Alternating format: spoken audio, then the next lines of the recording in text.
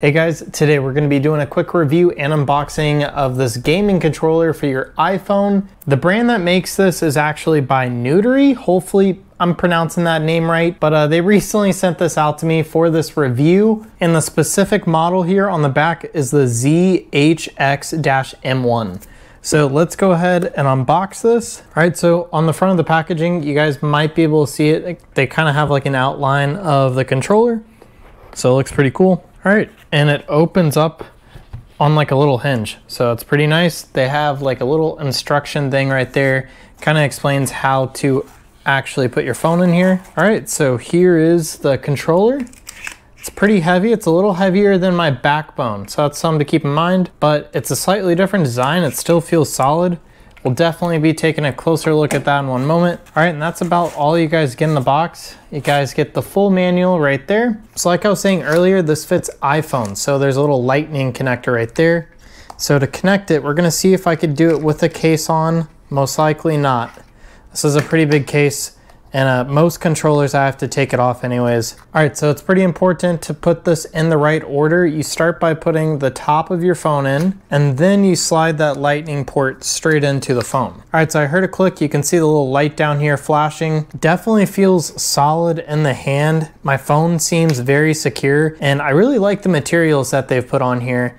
On the back here, we have like a grippy material. It's not just like a normal plastic. It's something a little nicer at least. And then the layout's pretty similar to like maybe a Switch or something like that. You guys get two bumpers right there. You guys get 4 buttons up here, your X, Y, B, and A, 2 joysticks, an arrow pad. Looks like you even have like a screen record button right there, a home button, and you guys do have the opportunity to charge this while you guys game. There's another lightning port right there, so that's how you keep your phone charged up while you're playing. All right, so I'm gonna load up a very easy game to play.